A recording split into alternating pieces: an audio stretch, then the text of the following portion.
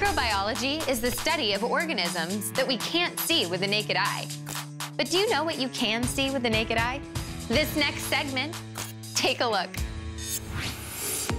All around us, there are millions of incredible animals, plants, and fungi. But you can't see these amazing creatures because they're all teeny-weeny itty-bitty. Today, I'm meeting virtually with a microbiologist who's going to show me the world that we can't see with the naked eye, the microscopic world. Her name is Dr. Nia Madison, and she's a biomedical scientist, professor of microbiology, and director of HIV research at Miami-Dade College of Florida. When I was 12 years old, I saw a documentary about the HIV epidemic in South Africa. I decided I have to be a biomedical scientist. I want to make a positive difference in the world. I want to cure people all over the world who are infected with HIV. In the search for that cure, Dr. Madison and her team have already discovered 12 different proteins that can help inhibit HIV from infecting our cells. To do this groundbreaking work, Dr. Madison needs to observe cells at a microscopic scale. But you don't need years of school or thousands of dollars to see this hidden world. There's a way you can do it at home, today. I'm going to call her and find out more. Hi, Dr. Madison. Hi, Nabeel. So why is it important to study these tiny, tiny things? Tiny microorganisms are on our skin. They prevent us from getting infected by the bad microorganisms. Tiny microorganisms produce vitamins that we can't produce by ourselves, helping to regulate our mood. They help us to digest some of the food that we wouldn't be able to digest by ourselves. So if I wanted to be a microbiologist, where's a good place to start?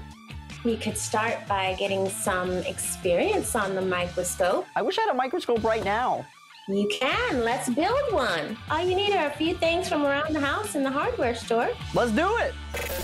To build our DIY microscope, all you need is some foam board, an X-Acto knife to cut out the base, top, and stage, carriage bolts, washers and nuts to hold it together, wing nuts to adjust the stage so we can focus, a flashlight or a light source. How's this look? It looks beautiful, Nabeel. And our magnification comes from the lenses of 2 cheap laser pointers.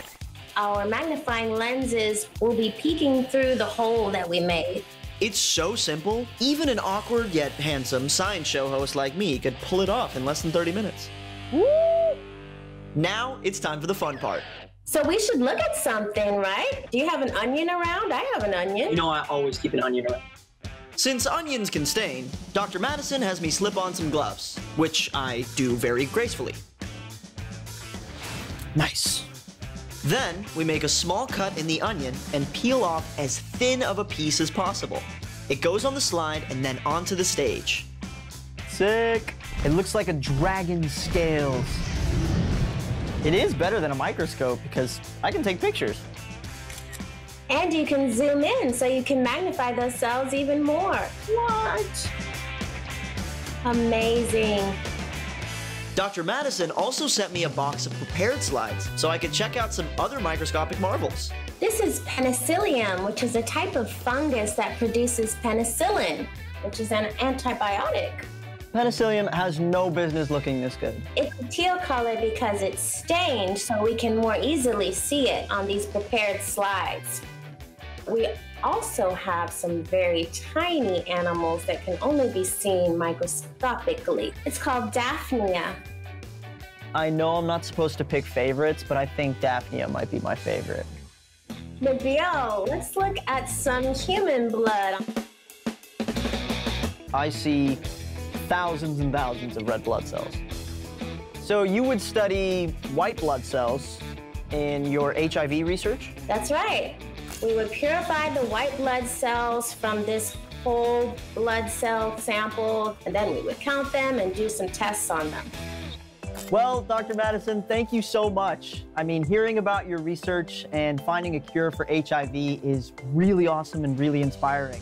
I had no idea that the world of microorganisms was so beautiful.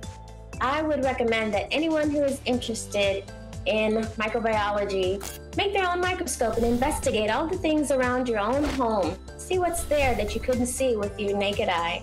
Bye, Dr. Madison. Bye, Nabeel.